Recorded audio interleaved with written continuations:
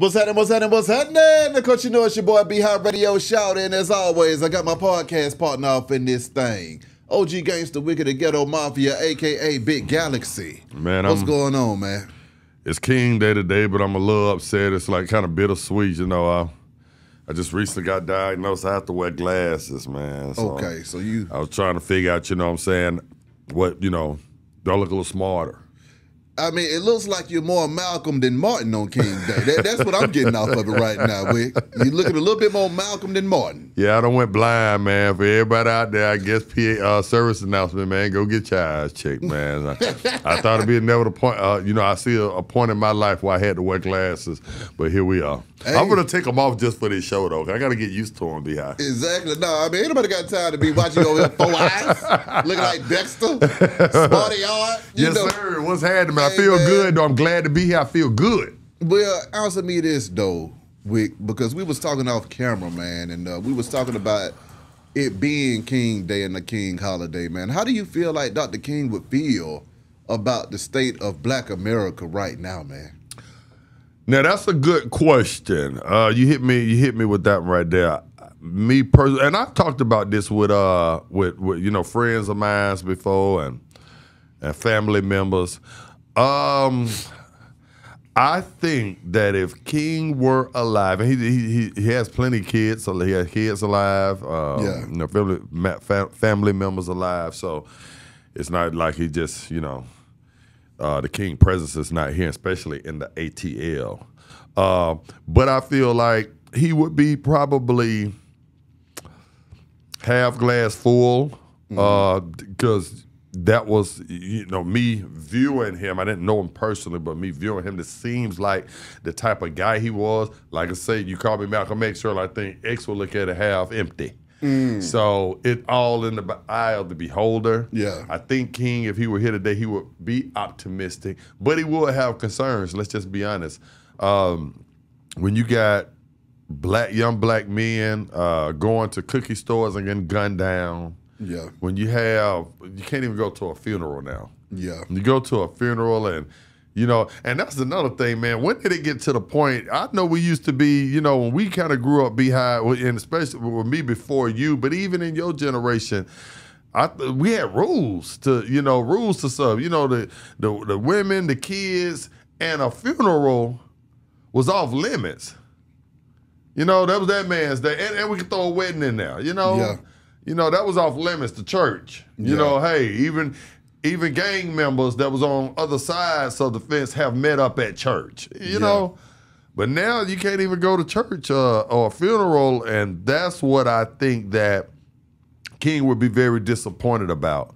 I mean, also with what you said, we got to send our condolences to Yo Gotti and his family too for the death of Big Jook, man. Absolutely. Because, you know, that was a devastating blow to hip hop as well, with him being his brother and partner in that label, moving the culture forward, man. Correct. I mean, it's just terrible that we done got to a point in hip hop and just in our community to where this keeps on happening. It seems like there's no solution to it though, Wick.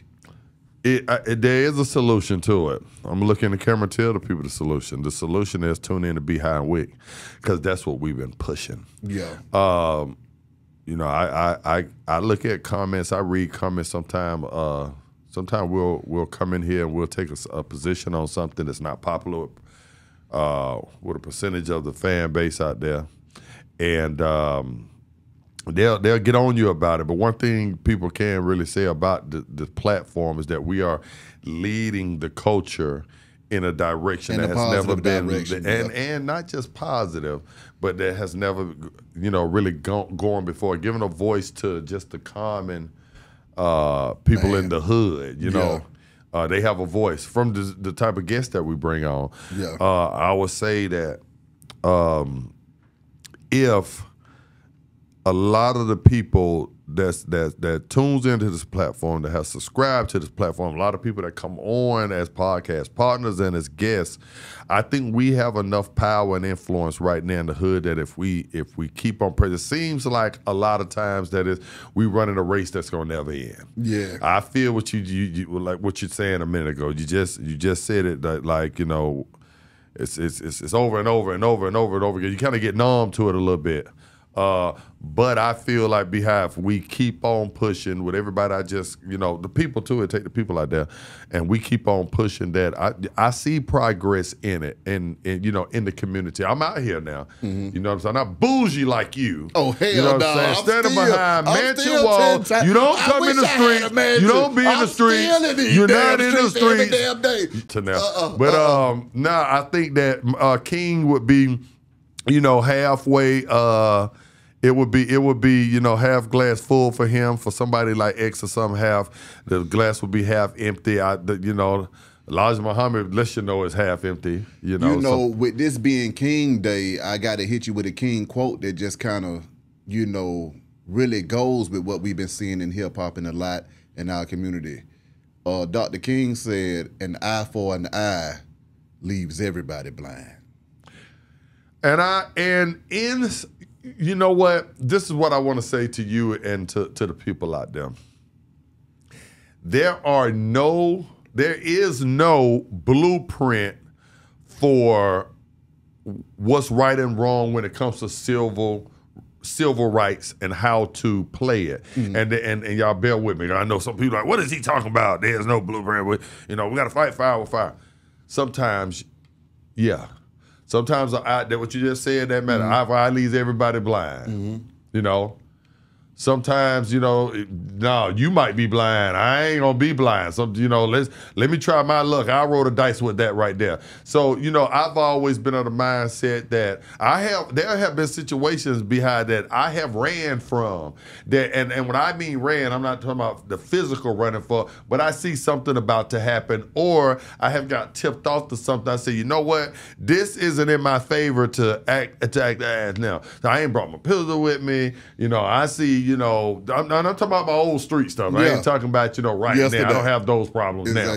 But I'm talking about, in my 20s, and, we out there in the hood and we doing work, and, we meet up at the club and I see 10, 11 guys come in. I'm in there with my old lady. So I say, you know what, this is the time right now not to make a scene. Let me slide on out the back door with my old lady. Yeah. The odds are not in my favor to win this particular situation. So sometimes you do have to turn the other cheek. Yeah. But sometimes, so you know what? It ain't but two of them. If I knock him out, you know what I'm saying? Maybe I can get a little rep from it. So my thing is, sometimes the King method is the best method. Sometimes the X method is the best method. And you got to know the situation to be able to choose. Exactly. I agree with that too. But at the end of the day, with that eye for eye stuff, I mean, when everybody's blind, you can't move the culture forward. By the end of it, because at the end of the day, an eye for an eye means everybody's going to get it at the end. Where do we draw the line and say, okay, that's enough? It's enough blind people. Everybody done got, dealt with. Where do we draw the line at and say, okay, man, let's try to figure out how to heal? Where does the healing come in at? Is it always going to be an eye for an eye and no healing? Now, are we talking? Now, we have to be clear on what are we talking about. Are we talking about the civil rights movement? That's from, from black to white, or are we talking about black on black movement? Well, no, I wasn't talking about no civil rights. I'm talking about in our community. In our community. Us going back and forth with each other. Okay. An eye for an eye leaves everybody blind in our community. Oh, definitely.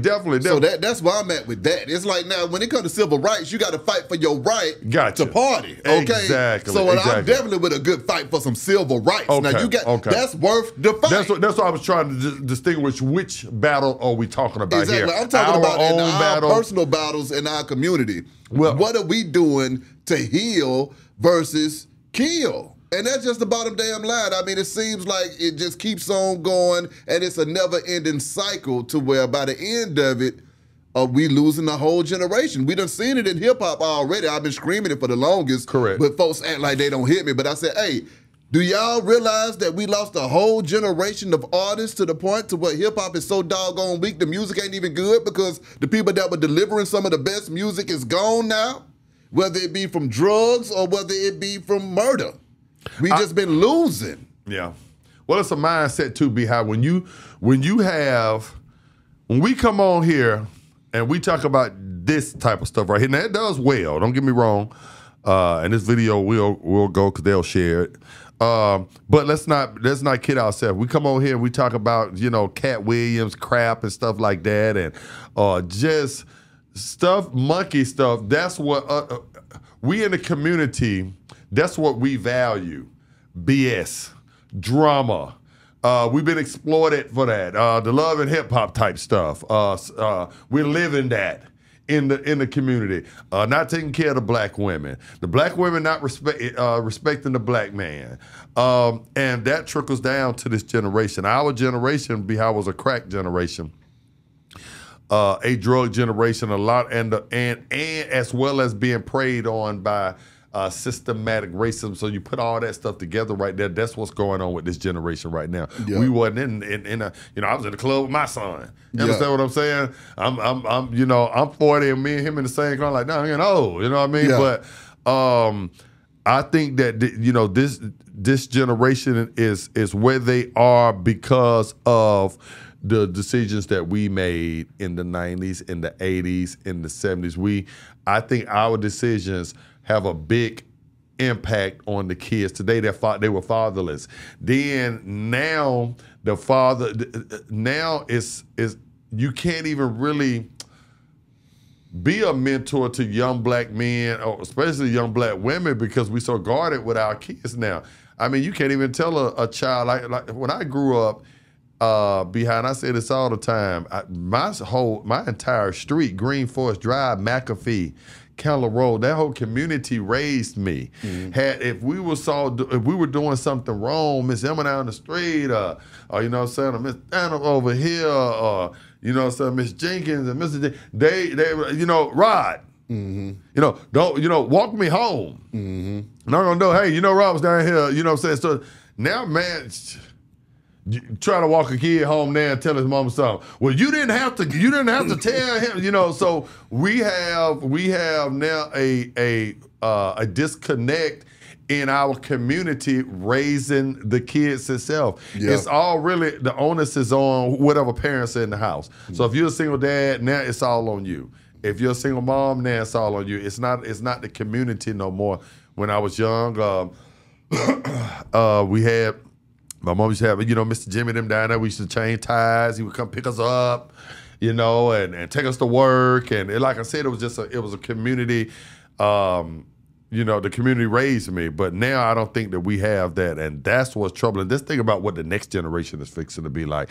If these are the fathers and the mothers that are out here right now, that's in their 20s and and early 30s, these are going to be the mothers and the fathers. Where do you think this new generation is fixing to be? Because besides twerking on the headlights and showing switches, the girls twerking on the headlights and the men showing their switches and money. These are the fathers and the mothers of the kids now.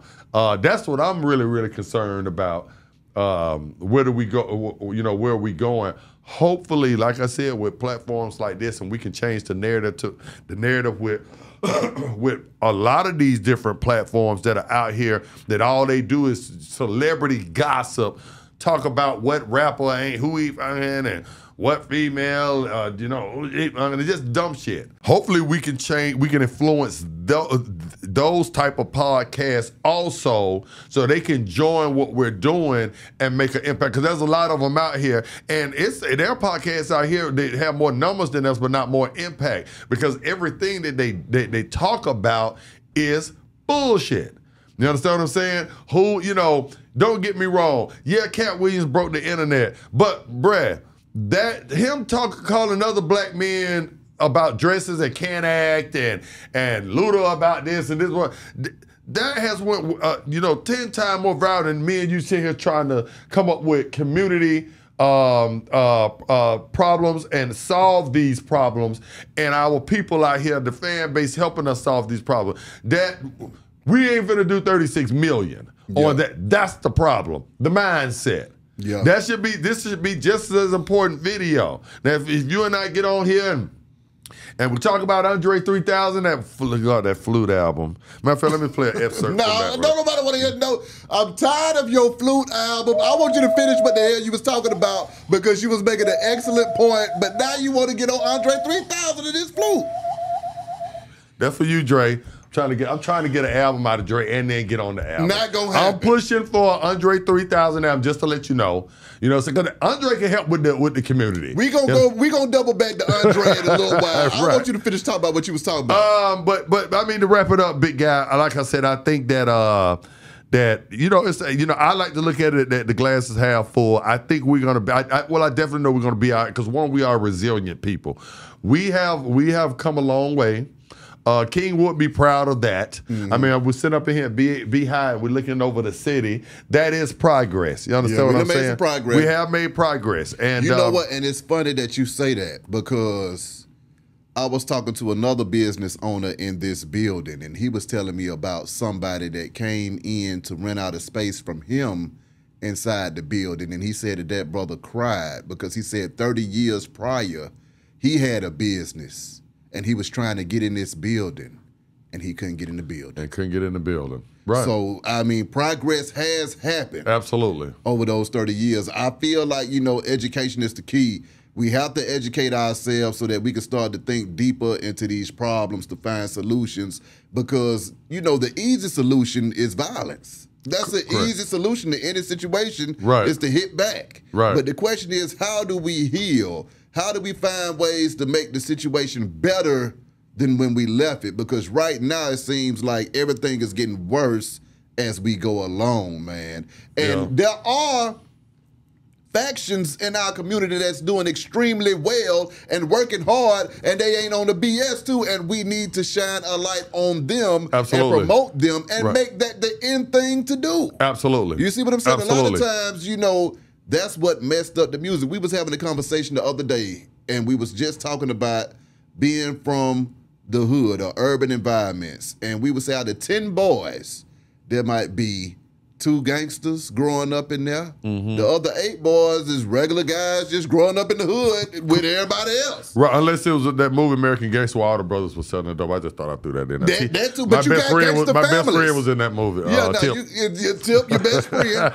But you had gangster families. Right. But I say that to say, when you look at the music, it's not a correct depiction of the actual hood. Right. Because not everybody is Sexy Red, and everybody has a switch. Right. But in the hood, every little girl ain't Sexy Red, and every little boy ain't running around with a doggone switch. Correct. So what happened to the music that would accurately depict what's going on in the hood, that would show that, hey man, I'm from here, but I'm just having a good time every day. Well, I'm from here, but I just like being a player. I'm from here, but I'm working to make my community better and the world around me better.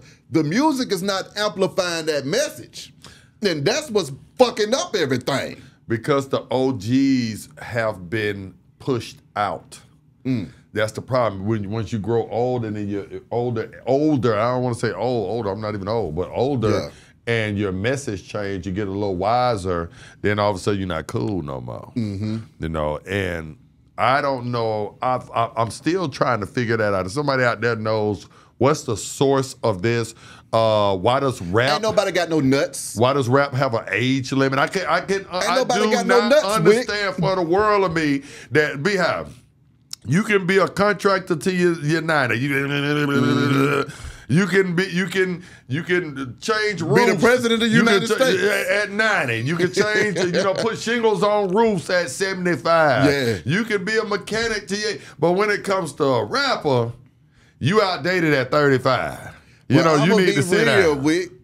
People that are in charge of mass media don't have the nuts enough to put the correct content in front of the people. Right. And if they're not putting the correct content in front of the people, that's because they don't give a damn. Right. So we need more people of power to say, okay, let's push the culture forward. If you in Atlanta, I should turn on the radio and hear Atlanta music. Correct. If I'm in Memphis, I should hear Memphis music. If I'm in New Orleans, I should hear New Orleans music. Correct. I should hear the music from those regions. Why? Correct. Because it empowers the community and the money in those regions. Absolutely. You see what I'm saying? I understand. So we use these platforms to push the culture forward, but then also the kind of music that we suggest to people and to the audience to get behind, some of it so it's the 2 out of 10. 2 out of them 10 songs can be ratchet and ghetto and gangster. But that's what and we're the pushing. other 8 songs need to be good, positive music. But they're not pushing the other 8. What's but being that's what I'm pushed is saying, the because 2. ain't nobody got no nuts. Everybody's so scared of what they boss gonna make them do. Everybody's so scared to be different that they want to go along with the flow. So even the people that's supposed to be in charge, they're sheep, just like the people that they supposed to be leading. It ain't no leaders leading. Correct. So you then, saying there's no new kings out here, or are there new kings out here, but they're just not we're not highlighting them? Well, I'm gonna tell you who the guy is. It's Killer Mike. Correct. That's him. Right. So with that being said, Killer Mike has a Grammy-nominated album, Michael, that's going crazy as hell. Right. Grammy-nominated. Correct. Why is he not in full rotation in every radio station in Atlanta? I agree. I just sat in a meeting with Killer Mike and Bobby Kennedy Jr. the other night. Killer came in that thing and snapped. Laid the platform and the foundation for solutions in our community. Correct. Why ain't we highlighting this man and pushing his music forward? Absolutely. So that he can better impact the community Absolutely. with a pure heart. You see what I'm saying? Absolutely. That's all I'm saying. And I agree 1,000% with you. And I got to shout out Killer Mike, man. Killer Mike, and he has been doing it. He's been consistent at it. He's been doing that since he was a damn kid. Absolutely. So, I mean, I don't know Beehive. I'm just a kid from Decatur, man. I just I posed the question. We got over 300,000 people out there that's smarter than us, and they can help out with these types of problems that we have, give solutions. I look forward to looking at the comments because I do look at the comments when it comes to these type of talks that we have. Yeah. So and maybe people can let us give know us some solutions. Is it I would say I'm gonna leave you with this. I think it's gonna start from us OGs, and that's male and female. That's correct. Black, white, what is like-minded people. Yeah. Like-minded people saying enough is enough and keep doing what we're doing. And I think that it'll grow and it'll get bigger and it'll get bigger. And people, nobody wants to sit out here and die, bruh. Come on, You know man. what I'm saying? I don't think that these kids, they look cool up there. They misled. I got my AK and I got this. But deep down, bruh, kids want to be able to make them some money, have them a gun, have a couple kids, man, and not have to be out here, running up in stores or taking penitentiary chances. The average person. Exactly. The average black male. So, I mean, I don't know how we change that, but I think that it starts with you and me. Hey, I'm going to need y'all to hit these comments in this thing. Let me know what needs to happen to make this community a better place for us to raise our damn kids in, On King for Day. us to be able to help our parents out, our elderly, and make it a safer place for our senior citizens.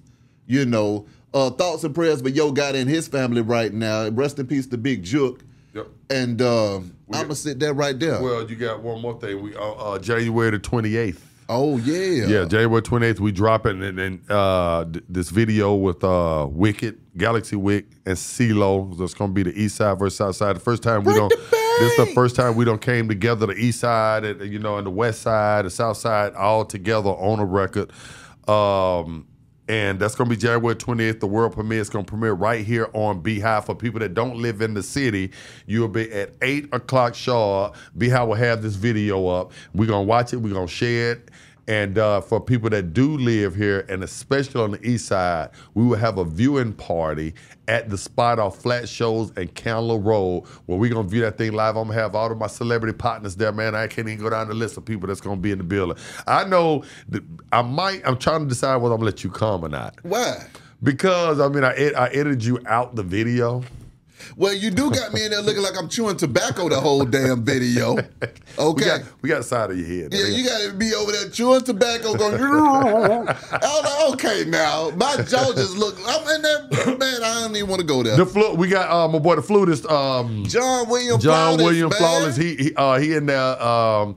And he's New playing. Face is starring in the damn video. New I don't Face know in if the it's your building. song, CeeLo song, or New Face song. No. New Face is starring in that, man. Hot Boy Turk is in there. What you know up, what I'm saying? Turk? Jody Breeze, man. Jody Breeze. Them Young Bloods in the building, man. Young Bloods was in the building. Oh, yeah, man. We even had a old school Mojo, which was the first rapper in the South, basically. Exactly. Came out of 82, man. I had Mojo in the building, man. And the list goes on and on. the Dream. Raheem, man. Mook B in the building, man. Mook. Some of the baddest women, man. Sasha Gomez, you know what I'm saying? Tia Color, what's happening? Yeah, what up, though, Tia? Yeah, Bonnie Bands. We in the building, man. It's gonna be a great video. Everybody's gonna be there. The food there is amazing. It's at the Spot. That's the name of the club. Okay, the Spot. And the food, because you are greedy.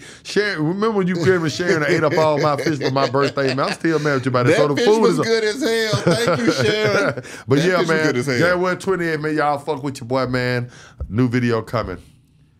Holla at the man. Hit them comments again, man. We'll see y'all in a minute. Be Hot Radio Shout at Big Galaxy. Yes, sir. We gone.